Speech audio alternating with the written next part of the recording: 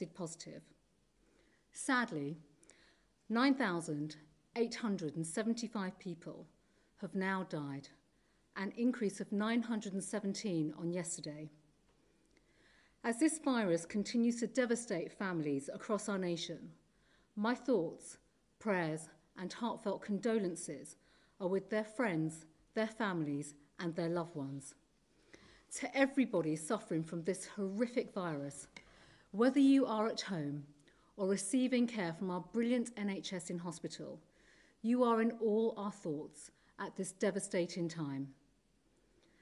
And I'm very pleased to say that the Prime Minister continues to make good progress. But these stark figures highlight the gravity of this national emergency, the devastating impact of this virus, and the unprecedented but necessary action that we are taking to tackle it is affecting every aspect of our daily lives. This virus is also changing the nature of the threat that we face from crime. Martin and myself today will update you on the emerging crime picture and the extra work that the government, along with law enforcement partners, is undertaking to better protect victims. And Martin will set out that total crime has dropped as people follow the necessary advice to stay at home. But while the guidelines are helping to keep the majority of us safe, they also amplify danger for others, leaving people feeling vulnerable, isolated, and exposed. Because criminality also continues to adapt. Fraudsters are exploiting coronavirus as a hook for new acquisitive crimes, with losses to victims already exceeding £1.8 million. And the perpetrators of sickening online child abuse are seeking to exploit the fact that more and more young people and children are at home and are online. And in the last week, the National Domestic Abuse Helpline reported a 120% increase in the number of calls it received in one 24-hour period.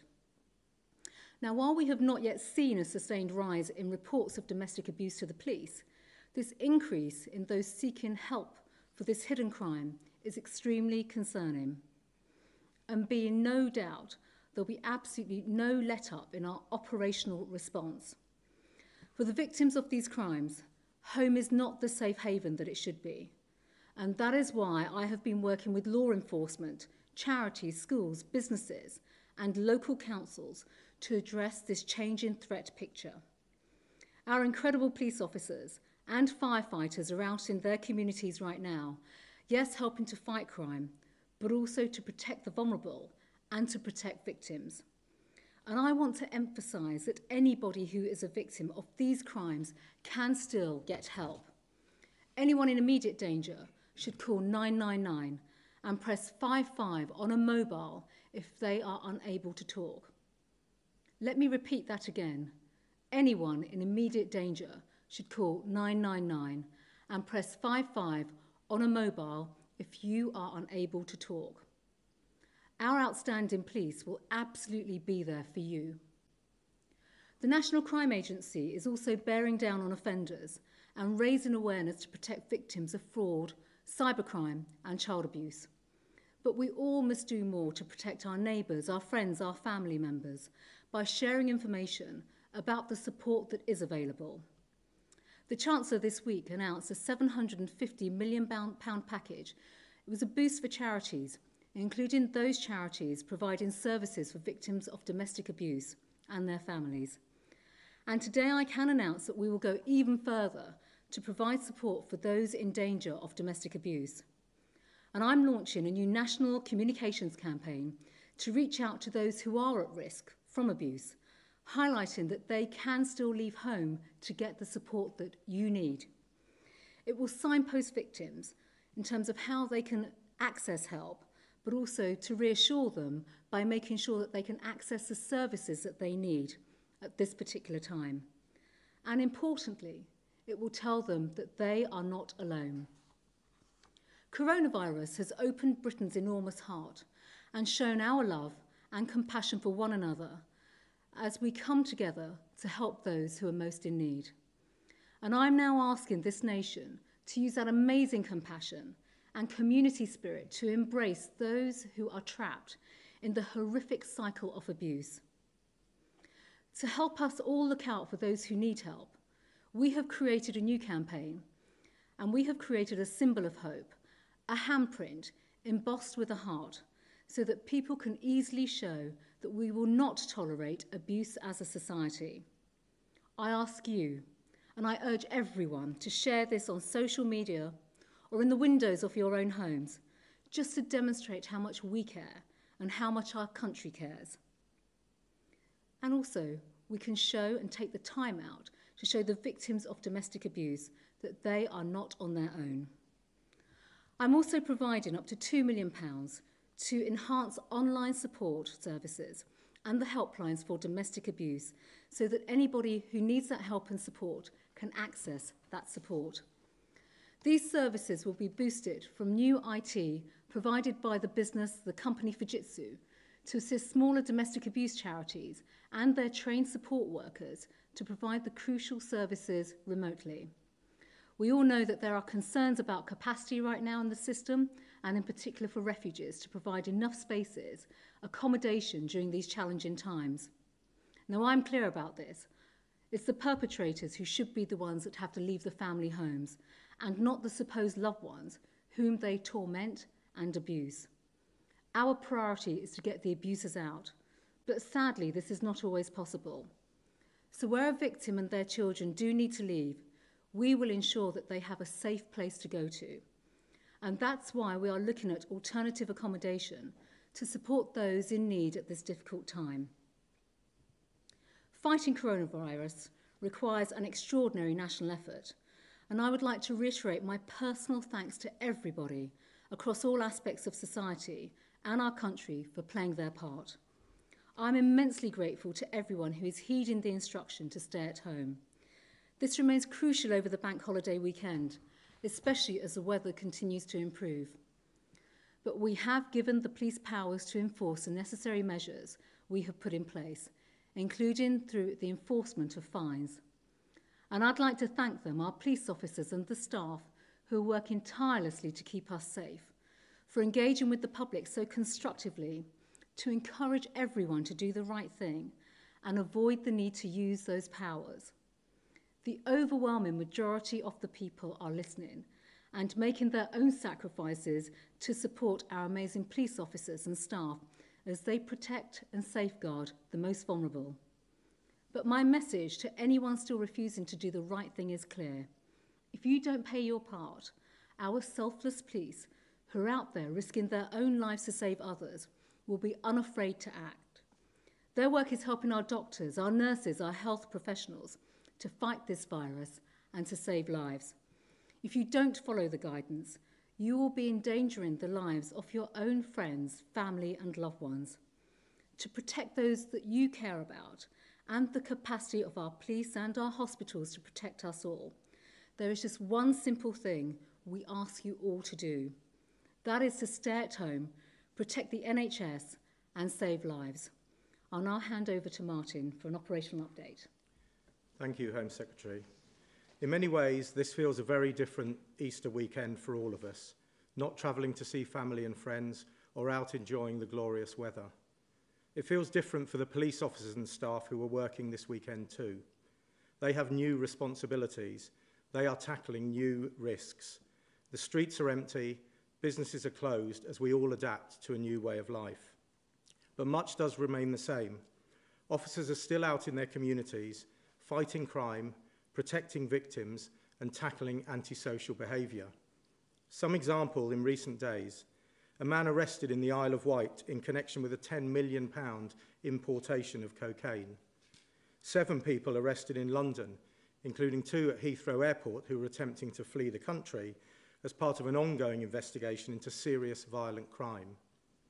400 domestic abuse suspects arrested in 2 weeks in the West Midlands. And as criminals seek to take advantage of the virus, a man has been jailed for stealing personal protective equipment from a hospital here in the capital. And the less visible policing continues too. The work to trace child abusers, to track terrorists, and to protect us from cyber attacks goes on as before. And we're taking preventive action as well. the National Crime Agency are now taking down fraudulent websites and email addresses and have launched an online safety at home campaign, giving parents information to keep their children safe while they're likely to be spending more time on their devices. Initial figures from all forces show a 21% fall in overall crime across the last 4 weeks compared to the same period last year. That drop, combined with the commitment of our over 200,000 officers and staff across the UK, and the fantastic response from our volunteer special constables, who worked more than 222,000 hours in March, means that we are in a strong position. Keep reporting crime to us. Our teams are working round the clock to keep you safe and respond to emergencies. I particularly want to reinforce the Home Secretary's message to victims of domestic abuse or controlling behaviour. We will come when you call for help. And to abusers, do not think that this is a time where you can get away with this. We will still arrest, we will still bring people into custody, and we will still prosecute. Fighting the virus and protecting the NHS and saving lives is a national effort. And police have stepped up in their work alongside communities to support those hardest hit by the virus and to reduce the strain on the NHS and other care services. For example, 2 officers in London responded to a call where a 90-year-old woman had collapsed in her home. They gave first aid and recommended that she should go to hospital, but she was concerned because she didn't think she'd get to the shop in time to get milk. So the officers were able to get that milk for her and even helped her fix a broken light bulb when she got back. 2 other officers in Manchester responded to a concern for welfare call and encountered an elderly man who had no electricity, heating or food. The neighbourhood policing team, working with the local housing department and businesses, were able to put money on his meter and get his fridge fully stocked for the next day. And he now has a community contact in case he needs any further support. And officers in Cambridgeshire have been linking with a citizenship group to deliver tablet devices to vulnerable school children to ensure that they too can continue to learn at home while the schools are closed. And of course, we have new responsibilities given to us as part of the government response to the virus, which we will use carefully.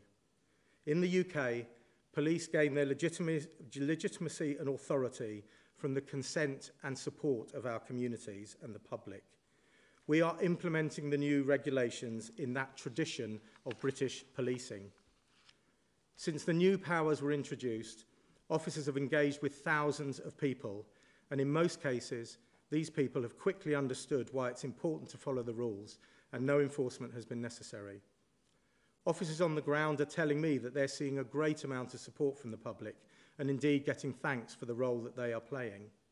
However, we have had a small minority of people who, despite our best efforts, have refused to follow the instruction, and officers have needed to use their enforcement powers.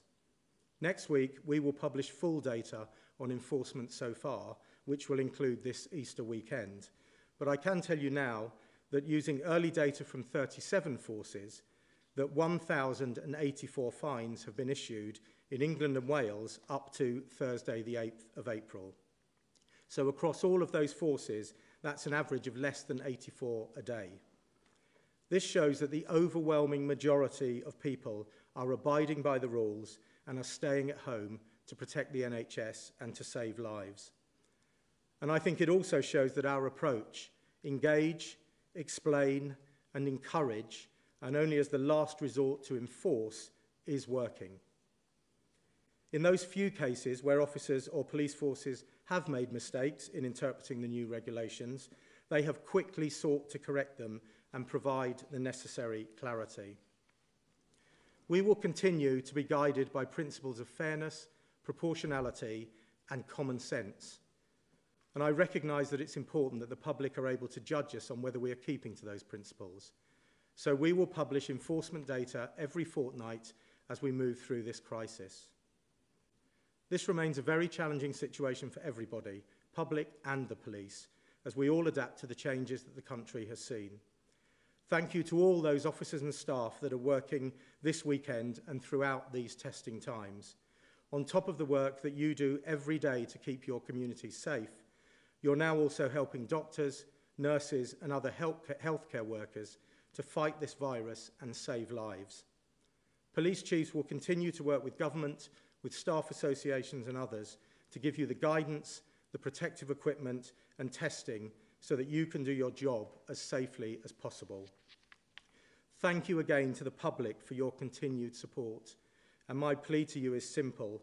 Even in times of frustration and this good weather, work with us, stay home, protect the NHS and save lives. Thank you, Martin. I'll now hand over to Professor Powers. Well, as we've heard, the instructions that we have all been given to stay at home, to avoid social contact, to maintain social distancing, are all designed to ensure that we stop the spread of this virus, we reduce the number of cases, and we save lives and reduce pressure on the NHS. And although I know that there is a lot of anger at the foolish few who think they can flout the rules, I would like to pay tribute to the vast majority, as you've heard from Martin, the vast majority of the British public who are clearly complying with the instructions that have been given. And we see that in many ways. As the first chart shows, we continue to see that the use of public transport has been very greatly reduced, and that is being maintained over the weeks of the lockdown. In the next chart, you will see that that is then translating from a stabilisation in the number of infections through to what you see, to the number of new cases. So as we see here, there has been a levelling off of the number of new cases. It does vary from day to day, but by and large, this is the sort of effect that we would expect to see from everybody following those instructions. And then in the next slide, you can see that that in turn is translating into a stabilisation, first signs of a plateauing of people who unfortunately need to be hospitalised or in hospital beds. You can see, as we said before, that there are more cases in London because spread in London has come first, but early signs of stabilisation in the rest of the country too. And then in the next chart, unfortunately, as I and others have said before, we are still seeing sadly high numbers of deaths. That will be the very final thing that will change and start to decrease. But we are confident that if everybody applies, follows the instructions, complies and follows the instructions that we've all been given, then that will begin to translate in the next weeks into a reduction in the daily deaths. Now, the NHS strategy through all of this has been to ensure that we always have the capacity to deal with the surge in numbers of patients with coronavirus. And that has been the case, and my colleagues in the NHS are working night and day around the clock to ensure that that headroom, that capacity, whether it's for people who are intensive care units, who need ventilators, through to people on general wards, that headroom is there. That also means that at the same time the NHS is open for business for people who have other illnesses. This weekend, for example, it's a bank holiday weekend. General practices are open, pharmacies are open. So if you are unwell with a condition that is not coronavirus, if you have symptoms of a heart attack that you're worried about, or symptoms of a stroke, if you have a sick child who's deteriorating, if you're a pregnant woman and you're worried about the movements of your baby, then you should be accessing services in exactly the same way that you always have done. Through 111, through GP services, or in emergencies through 999. The NHS is open for business and managing and capable of managing people with a wide range of illness. So, as I said at the start, the entire strategy is to ensure that by following instructions, something that we must all follow, we will see a reduction in deaths and we will protect the NHS. It is a bank holiday weekend. It's a time of year when typically we would be celebrating or getting together with relatives and close friends. But I'm afraid this year it has to be, for all of us, a stay-at-home Easter. Thank you, Professor Powers. Now, I think we're good to take our questions from journalists. And the first question to David Shookman from the BBC. Good afternoon.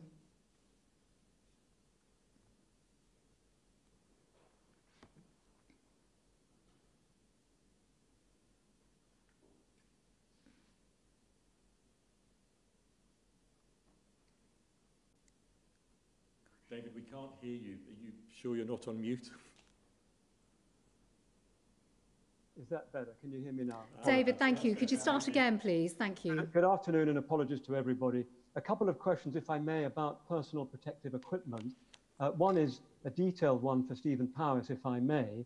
We get some very big numbers for items of PPE being supplied, but it's very hard to compare them with items actually needed on the front line in hospitals. I mean, I'm thinking in particular of FFP3 face masks and gowns, which I gather are single use. Can you tell us how many are needed week by week and how many are actually being delivered? And then a question to the Home Secretary. Day after day, questions come up about shortages of PPE. I wonder whether, on behalf of the government, you'd be able to give a commitment to a date when what's needed on the front line is actually delivered. Thank you. Thanks, Stephen. So on PPE, as we have said many times, and the Secretary of State for Health and Social Care said yesterday, it's absolutely critical that we get PPE out to all those working at the front line so that they not only are protected, but they feel safe. And there are three elements to that. The first is on the guidance for PPE, and just over a week ago, that guidance was updated. It was updated by Public Health England, but in collaboration and with input from a wide number of professional groups, including the Royal College of Nursing, the Academy of Medical Royal Colleges. So I'm very confident that we have a set of guidance that every professional, all professionals can sign up to, and are confident that it's based on the best scientific evidence that we have.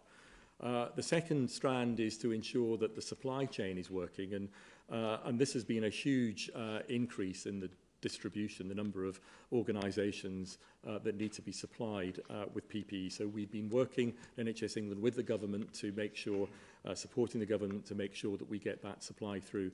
It's very difficult to give you a precise number because it varies from day to day and it varies from organisation to organisation. But I can assure you that we are increasingly collecting that information as the supply chain is changed with the assistance of the military, so that we do have that detailed information at organisational level.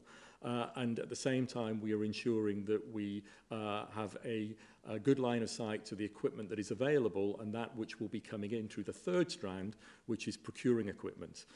Clearly, there is a global demand for personal protective equipment at the moment, and I know that government, with our support, is working night and day to ensure that we procure the PPE that we need. So, for instance, in FFP3 masks that you mentioned, I do have confidence that we have supplies of FFP3 masks that are required. And on gowns, we're working very hard as you speak. We extended the use of gowns in the guidance last week, so we knew there would be some short-term challenges to the supply chain, but we are working very hard, including with the Health and Safety Executive, to ensure that we can use the widest range of gowns possible to ensure that that supply is there. And as I said, we are procuring from everywhere, and including from the manufacturing base in the UK. You heard Burberry and others are now manufacturing gowns in the UK to ensure that that supply is secure. Stephen, thank you. And David, in answer to your question, Stephen's obviously covered off the main strategy and the plan that has been also outlined by the Secretary of State for Health yesterday here, where he spoke very clearly about the measures and the steps that are taking place around PPE. I think it's worth noting, certainly for viewers at home, is that absolutely the government is working across every single agency that they would expect us to work with. Health and Safety Exec, Public Health England, various groups and organisations within the supply chain. We are also working to do exactly that in terms of procuring PPE for other aspects of public services too. So police, fire, certainly something that Martin and I have been working on over the last 4 weeks, and ensuring that we have not just the distribution but the supply chain. And we already know that certainly from a police and fire perspective, and this links over to prisons and other key public services, we've absolutely secured our supply chain. Every single aspect of public service requires different guidance around PPE and also different types of guidance, and that's exactly what we've all been working through. Was there anything else you wanted to come back on? Well, would it be possible to give a commitment to a date by when the right quantities will reach the right people? Because every day we hear from certainly NHS frontline staff that they don't have the equipment that they need. Sure. Well, I think, David, look, I mean, I can't speak for every single strand right now of public services and PPE, but the plan has been outlined, certainly by the Secretary of State for Health and Social Care. But from a policing perspective, you know, we're already out there in terms of making sure that we have enough gloves, face masks, and a substantial supply chain as well, with already 1.5 million gloves and masks in the pipeline for distribution. So this is about various aspects of various services, whether it's policing, fire, prisons, the NHS. Of course, the NHS is the priority right now, which is why we're asking people to stay at home. But at the same time, as Stephen has outlined, and also the Secretary of State for Health and Social Care, there is a clear plan. We're working with not just suppliers, but manufacturers to really bolster and boost the supply that we need for PPE, which quite frankly is unprecedented during this crisis. Can I move on to the next question, please, which is Igo Gilmore from Channel 4. It's a question for the Home Secretary. Home Secretary, will you apologise to NHS staff and their families who've told us it's the lack of necessary PPE that's led to preventable mass infections and many deaths? Well, I think I mean, look, absolutely, we are focused as a government across all departments to make sure that everyone in the NHS has everything they need in terms of resources and equipment.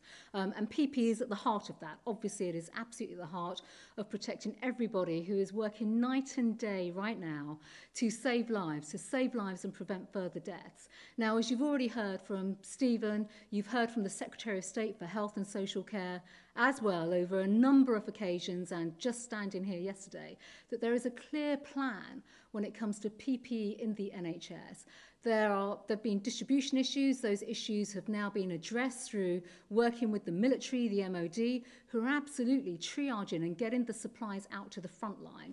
But at the same time, there is an enormous effort, a Herculean effort right now, in terms of bolstering up our manufacturing capability and capacity. We've already heard Stephen refer to some big companies such as Rolls-Royce and also Burberry, who are upping their own production and stepping into this area. So our priority is absolutely to make sure that they are equipped, they are resourced and the front line of the NHS. And what I would say to you is that this government and all colleagues are committed to doing that, and we are working day and night. We're bringing in new resources, new support staff, the MOD, other government departments, working with new businesses and other partners to make sure that not only can we get the supply out to people, but that we're also boosting our own supplies and demands in our own supply in the UK.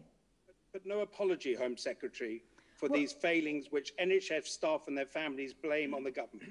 Well, I'm sorry if people feel that there have been failings. I'll be very, very clear about that. But at the same time, we are in an unprecedented global health pandemic right now. It is inevitable that the demand and the pressures on PPE and the demand for PPE are going to be exponential. They're going to be incredibly high. And of course, we are trying to address that as a government. And I think that is right. That is our priority. Matt Hancock, as Secretary of State for Health, has spoken about this repeatedly through the plan that he has outlined and obviously the ways in which we want to do much more to manufacture our own PPE in this country, while we also boost our own supplies from overseas partners and countries where more PPE is coming into the country, but also ensuring that the distribution, which is unprecedented right now in terms of healthcare settings, whether it's hospitals, GP surgeries, care homes, everyone needs that PPE on the front line, and everyone is working to achieve just that, whether it's through the Department of Health, through the Cabinet Office, through Public Health England, through health and safety, through the guidance and the resources that we're trying to get out there. To be clear, you are apologising for the lack of PPE, which has led to mass infections and deaths of several nurses and doctors. I have been very clear in what I have just said, and, you know, I'm sorry that people feel that way. But I do want to say at the same time that we are doing everything within our power and our means to ensure that we can boost our capacity when it comes to PPE and to make sure that we can get capacity, PPE out to the front line in the NHS. Thank you. Can I go on to our next question now to Ed Malnick from the Sunday Telegraph? Thank you. Home Secretary, given the rising levels of unemployment and the research today suggesting that 3 million people are going hungry as a result of the pandemic, to what extent are you concerned about the wider negative impact of a prolonged lockdown? And Mr. Hewitt, there have been suggestions of a possible ban on outdoor exercise if the current rules aren't followed properly. Would that be enforceable? So, Ed, first of all, in response to your question, of course, across the whole of government, we are absolutely conscious of the level of vulnerability in society. And you've already heard me speak this afternoon about, categories of individuals who need support from government. But you have spoken about the economic impacts and the economic long-term socio and economic consequences and impacts of this virus and the impact this virus is having on society. The fact that we are putting forward and we have very, very restrictive measures, stopping people from going into work, but also a huge impact in terms of where we're seeing staff being furloughed across various businesses and things of that nature. I think first and foremost, it's important for everybody to recognise that there is government support and there is financial help and support for individuals and people that need that help.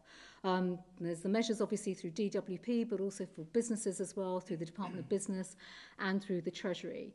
Now, when it comes to the long-term situation, none of us can stand here today. It'd be wrong for us to do this, to stand here and speculate in terms of when restrictions might move, when they would be lifted, because this government, and rightly so, is following the scientific advice through SAGE, which meets twice a week, to look at the type of measures and the approaches that we're taking as a government.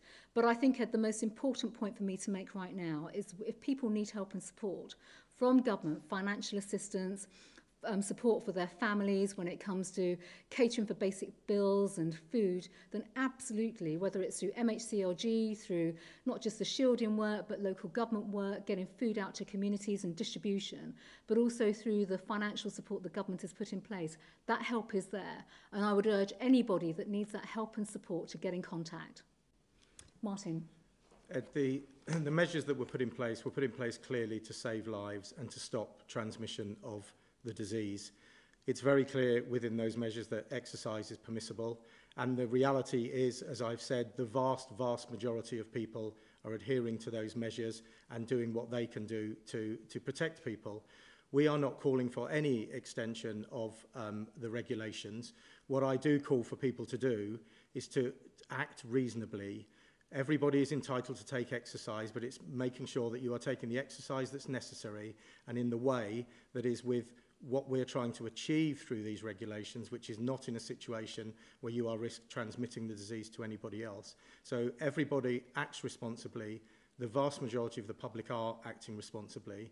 And as I've said, if they do encounter police officers when they're out exercising, we will engage with them, we will explain the regulations, and if it's appropriate for them to go home, we will encourage them to go home. But it's all about talking and working and using common sense and everybody being responsible.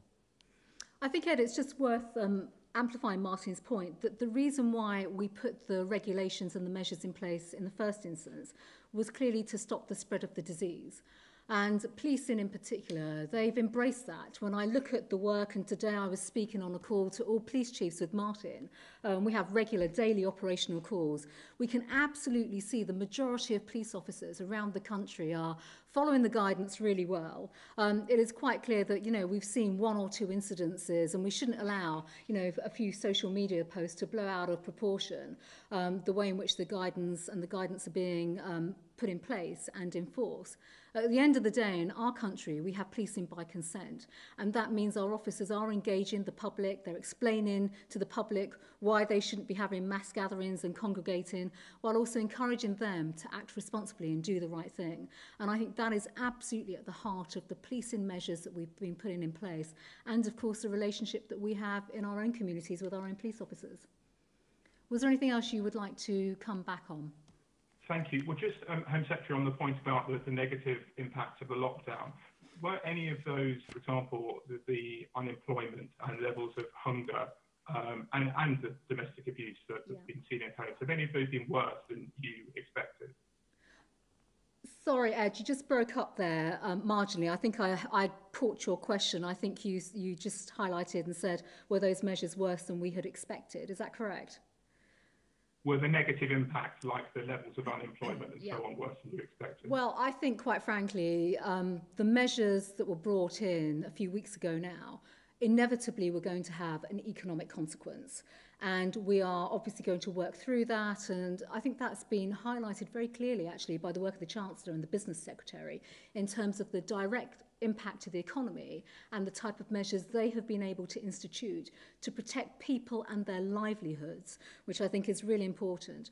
I do think, though, we have to recognise at the same time there's a whole spectrum of socio and economic impacts that will materialise over a period of time. We're in the process, and I don't know if Professor Powers would like to comment on this at all, but certainly working through SAGE, who will be collating this information and the data, and of course they will be able to help inform us on policy decisions that we as a government and as politicians will be able to undertake going forward. But of course our overriding concern will be the health and well-being of the public and the population, where there is deprivation and where there are serious issues of vulnerability. Those people are our priority. We have to find ways in which we can still access them, contact them, and look after them, whether that's at a local level or through some of the national schemes that we are putting in place. But of course, all of this going forward will rightly be based upon the evidence that comes from SAGE and the scientific advice that we'll be getting. Stephen. So I think it's important to be honest, and I think we have been. There is no easy path, there is no easy course through a global pandemic. There are dangers whichever course you take, and some of those relate to economic consequences. I think the Chief Medical Officer has been very clear that from a health perspective, there are at least 4 things that we worry about in terms of the health of individuals within the UK. So the first is the direct consequences of deaths and harm through COVID-19. The second is that the health service gets overwhelmed by the number of patients, by the surge on it, and I'm pleased to say, as I said earlier, that that has not happened, but clearly that is something that we worry about. The third is a reduction in access to health services because we've had to use a lot of our capacity for COVID-19, and I talked earlier about the need for people who have other health conditions, particularly emergency health conditions, to access the health service. And the fourth is the long-term health effects of the economic consequences of lockdowns. And some of those are in opposite directions, so it's very hard to ensure that all of those are mitigated completely. So as I said at the start, there's no easy path through a pandemic, but the government has said all along that it will plot that course based on the best possible scientific evidence. It's SAGE's job to provide that evidence to the government, and of course, as we learn more about the virus, that evidence becomes clearer all the time. Thank you, Stephen. Thank you, Ed. Can I now go to Nigel Nelson from the Sunday Mirror? Good afternoon. Hello. Yes, this is a question for Stephen Powers. In a sense, as a continuation of your last one, is the reason you won't discuss an exit strategy because there can't be one until there's a vaccine, which is possibly 18 months away? Will some restrictions have to stay in place till then? And if so, what would those restrictions look like? And a question for the Home Secretary. This is your first time at one of these. Where have you been for the last 3 weeks? And now you're back. Did you speak to the Prime Minister today? Thank you. Thank you. I'll start with Stephen and then I'll come back to you, Nigel. So on a vaccine is clearly an important part of any long-term management of this virus. So vaccine development is underway. This is a global health emergency. It's probably the greatest global health emergency we've had in a century. And I think what you're seeing is the greatest scientific response to that we have probably known. So the virus was identified very early on in the epidemic in China. It was sequenced, its genetic code was made available very quickly, and that's allowed academics and companies around the world to very quickly start to develop vaccines.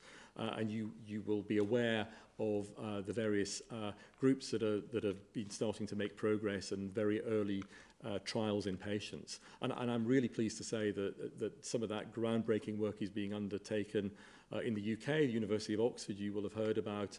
And of course, one of the great strengths of the UK is its life sciences, academic base and industry. So we will be at the forefront of that vaccine development. Vaccines take months to develop. We need to make sure that they are safe and effective. And then, of course, they need to be manufactured and deployed. So vaccines are not the only component of an exit strategy. So I wouldn't discount drug treatment. Drugs and medications we are learning about all the time.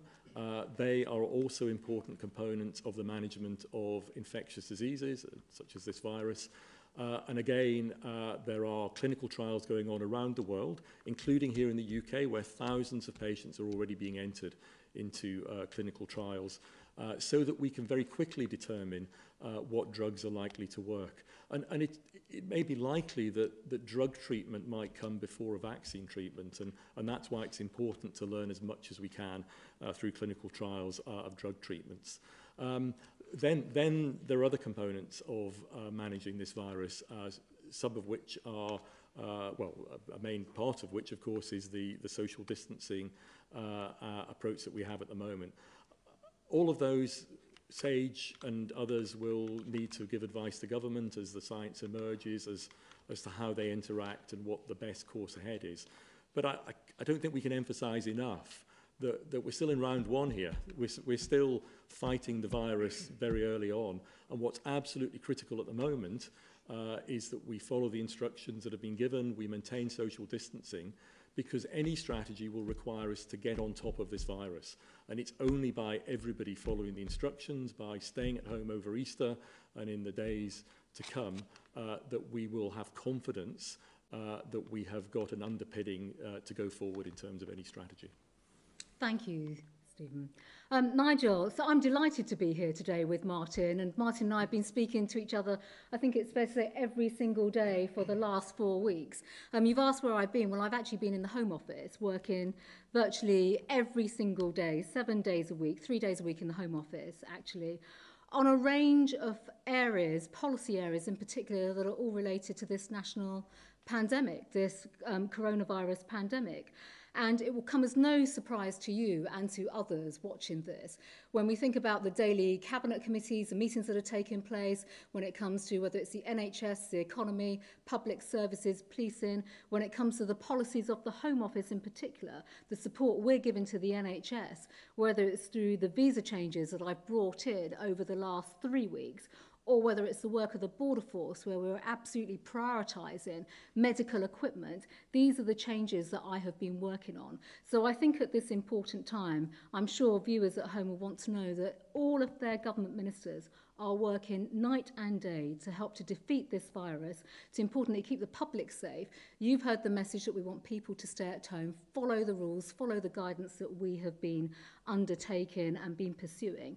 But importantly, making sure that this government is working at every single level across every government department, because this is not just about the work of one government department anymore, that we work together, we support together to absolutely get us through this national pandemic. Was there anything else you wanted to come back on, Nigel?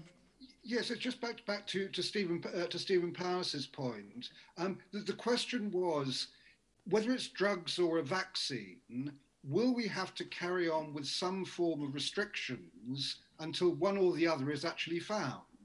Or is ending lockdown going to be a political and economic decision rather than a science and health one? Well, I think I'm going to leave the political question aside, but I think what the job of scientists and doctors and other clinicians is to provide the government with the best possible scientific advice as to the strategies to manage this virus over the months to come, and probably over longer than months, because it's highly likely that over time this virus will become established worldwide in population. So this is not this was never going to be a sprint over a few weeks. This is going to be a longer race. It's going to be a marathon, and we do, as all countries need to do, is to develop our strategy and plot our course through that. I've given you some of the examples of the sorts of things that we need to consider, and as I've emphasised, it's only a couple of months since this virus emerged.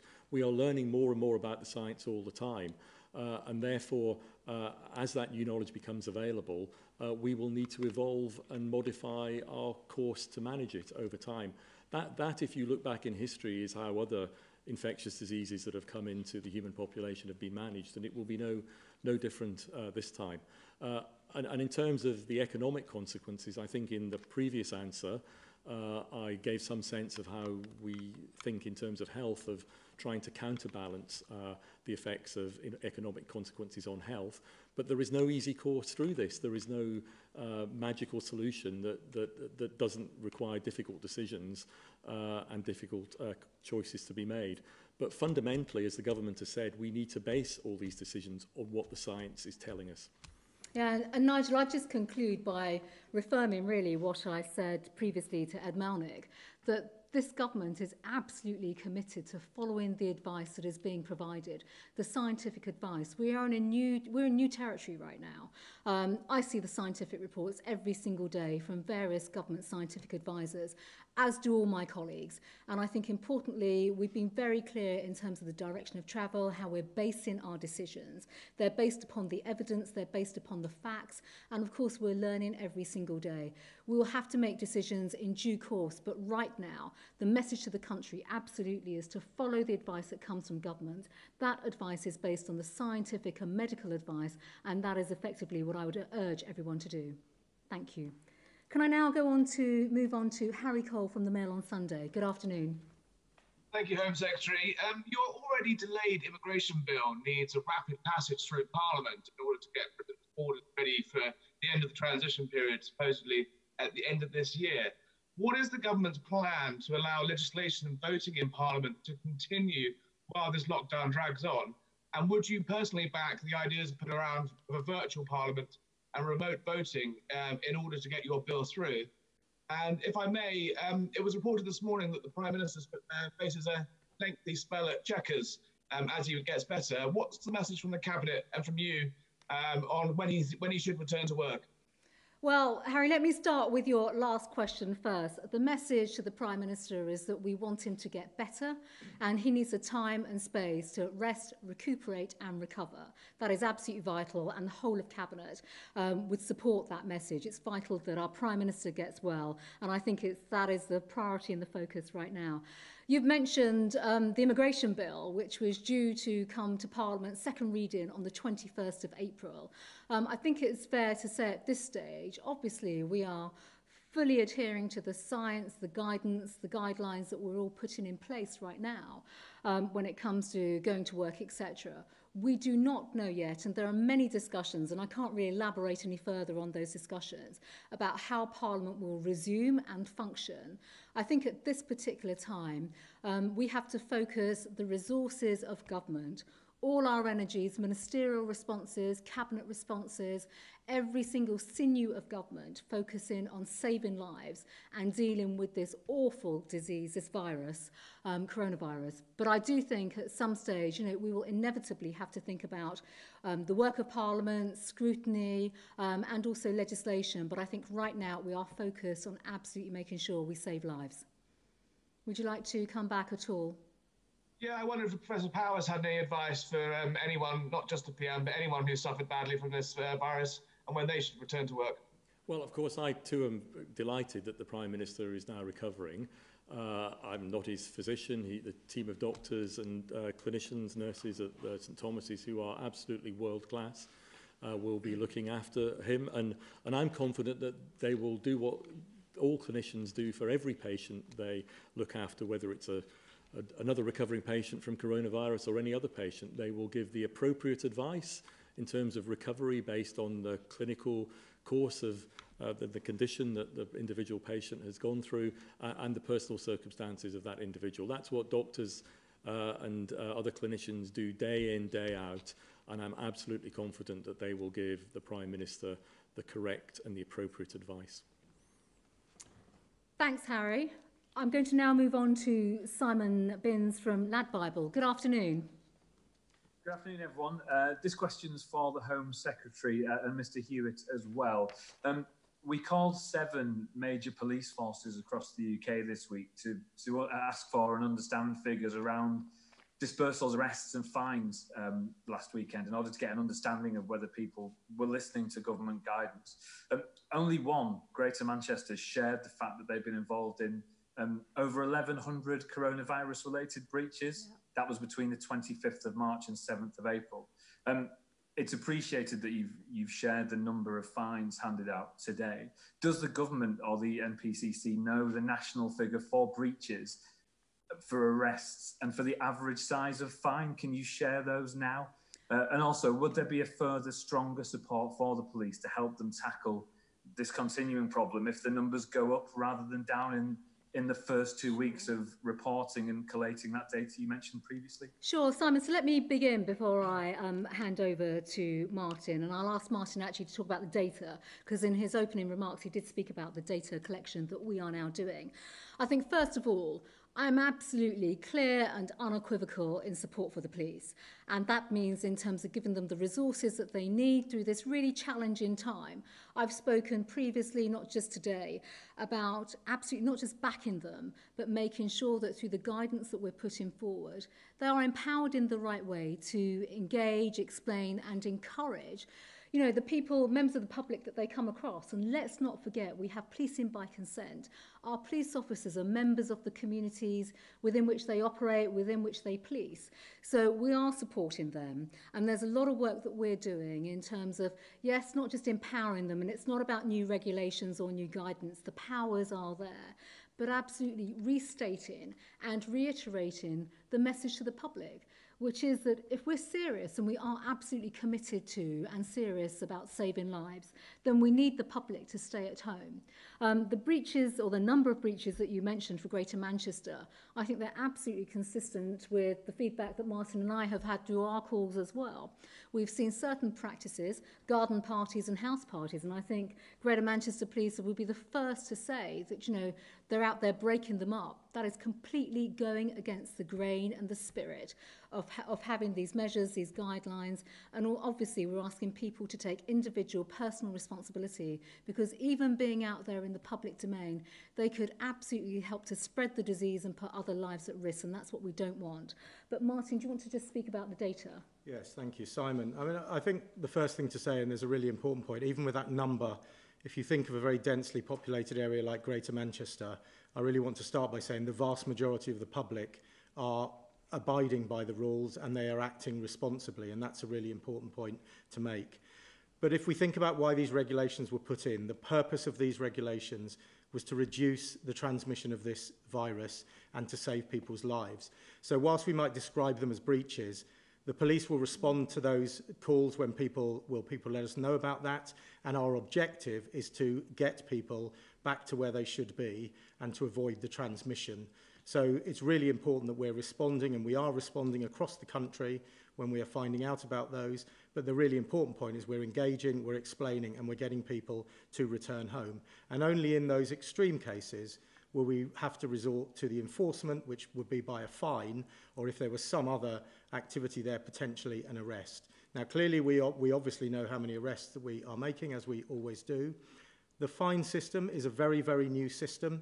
We have now got it centrally coordinated, and as I said in my opening remarks, next week, I think Wednesday, we will be producing data on exactly how many fines that we have we have given out as part of this process, and other data in terms of how we are policing the lockdown period. And as I said again in my remarks, we will be sharing that every 2 weeks. But the really, really important point is that anybody can transmit this virus. Everybody needs to be responsible, and we will engage with people to help them to be responsible and to understand what is required. So this is not about how many fines or how many arrests. This is about getting the majority of people, which they already are, abiding by the rules so that we're able to protect the NHS and save lives. Thank you, Martin. Simon, was there anything else you'd like to come back on at all? Yeah, I mean, it sounds like we're waiting until next week to get those figures. I suspect, if the data does show an increase in breaches over that 2-week period, would that lead to stronger powers? And what would those look like? Are you having those conversations? What more could you do beyond what exists currently to get the message home and to make sure that people aren't flouting the guidance that's there already? Well, I think, first of all, I come back very much to the theme of the questions and the answers we've given so far this afternoon.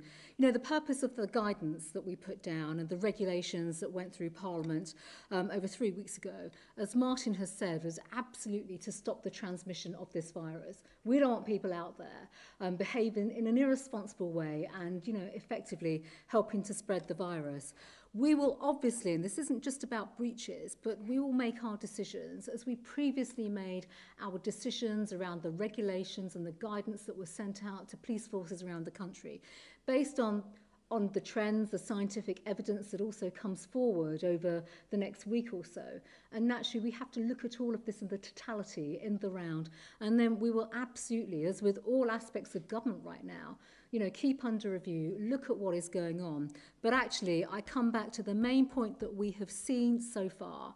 The majority of the British public, and I thank them for the way in which they are following the guidance, the guidelines that the government has specified and put out, and to say for the police officers themselves, they have been working incredibly well and hard across communities to engage, explain and encourage people not to go out there in the public domain unnecessarily. And we will continue to do that. We will absolutely work with our policing colleagues, police forces around the country to continue to do that.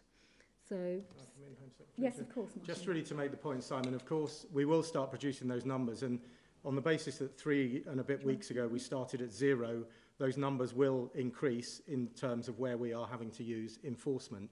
But I do just want to reiterate the point, and the Home Secretary's alluded.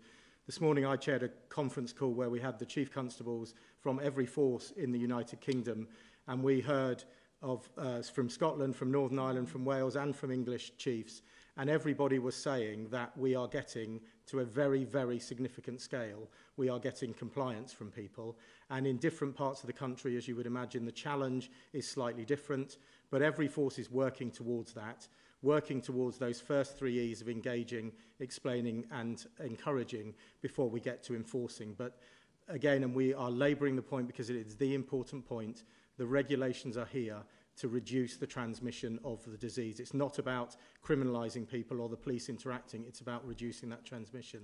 And I think it's really positive that what I was getting back this morning from the majority, from all of the chiefs, they didn't all speak obviously, but from all of the chiefs that spoke, was a really positive message about the way they were working with their communities, with other authorities, local authorities, people who run beauty spots, people who run parks, tourist groups, all of those working together to achieve the ultimate aim, which is reduce the transmission by keeping people distanced. Thank you, Martin.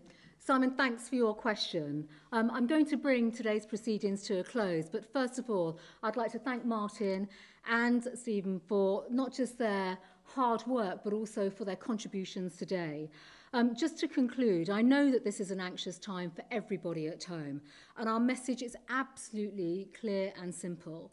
When it comes to the theme that I have spoken about today, which is the risk of hidden abuse within the home, domestic abuse, the message is simple. You are not alone and you are not on your own.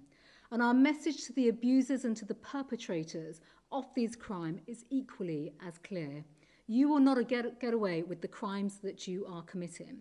And that's because of our brilliant police and law enforcement agencies who are there to respond. but also to everybody within the voluntary sector and the charities, and in particular to the domestic abuse partners and colleagues that I've been working with. Our new campaign will absolutely highlight the support available to victims of domestic abuse, and that advice that staying at home, obviously if you're at risk, does not apply, and that there is a safe place for you to go to. That also applies to the funding that the government is putting in through the helplines and the support for victims within their own homes. And just to restate as well, that throughout all of this, the work, and my thanks goes to our exceptional police, who are doing such a remarkable job right now at this difficult time to protect the most vulnerable, but also to keep us safe and to keep our NHS safe as well. And again, I urge the entire nation to keep up what is just an extraordinary national effort over the bank holiday weekend by staying at home to protect the NHS and to save lives. Thank you.